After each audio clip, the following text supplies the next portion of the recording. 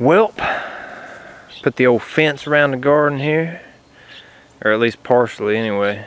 Try to keep those chickens from coming in here and eating all my shit. But I'll finish the fencing later. I've got to actually, and it's around, let's see, almost April. And I'm getting ready to plant some onions, which I've already planted some by seed, a little black seed. I put them out, well, it's been a while back, and I've got some coming up too, some smaller ones, all out through here. But today we're going to plant some of these onion bulbs here. They've already got them started for you, you know, so you're already a little head start. And they're like Texas something, I'm not sure.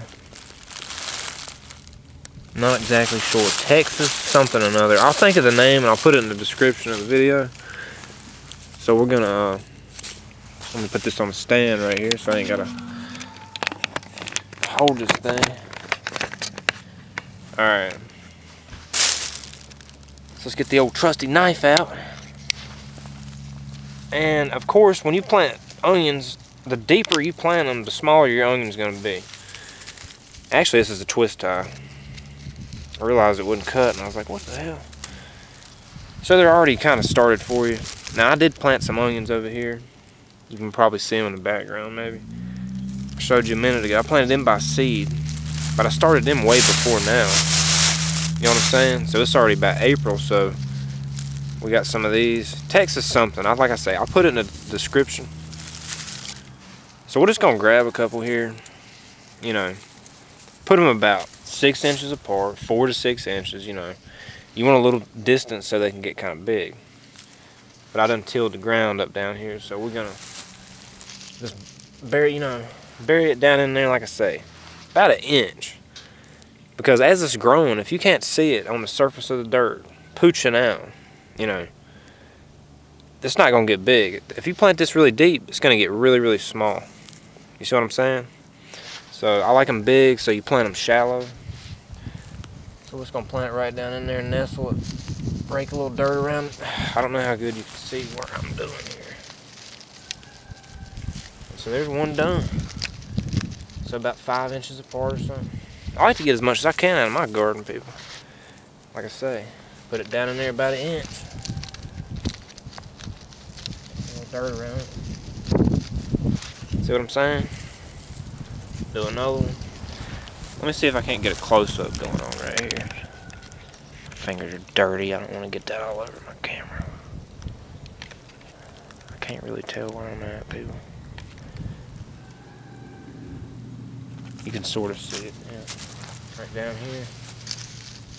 About 1 inch, like I say, because you want them to get big. I mean, if you want a small little old table, you know, whatever onion you want to call that, little old baby onion, I like them to get big so they can form that shell around it to where they actually have a shelf life and they actually last.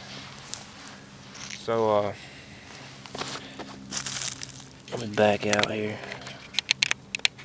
Actually, that's perfect. I'm going to show you right here. You know, about 1 inch. Put it down in there.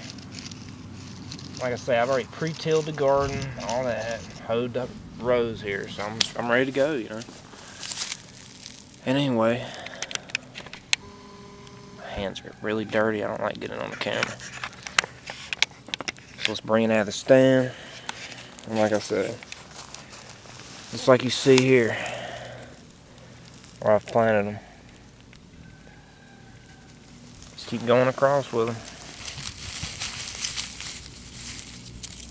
We're gonna do probably about 3 rows, squeezing them pretty tight together. Like I say, 1 inch deep, no more, because the deeper you go, the smaller they're gonna get. And like I say, there's some I planted from the seeds, not bulbs. And we got spinach down there. But anyway, just figured I'd show you how to plant. And then when it gets time to harvest, we'll do a how to harvest onions and everything else I got in the garden. So thanks for watching. I'll definitely, and you can see some more onions right around in there. By the way, those dandelions you see right over there, I'll do a different video on this, but you can eat them motherfuckers, man. You can eat them dandelions. So anyway, see you on the next one.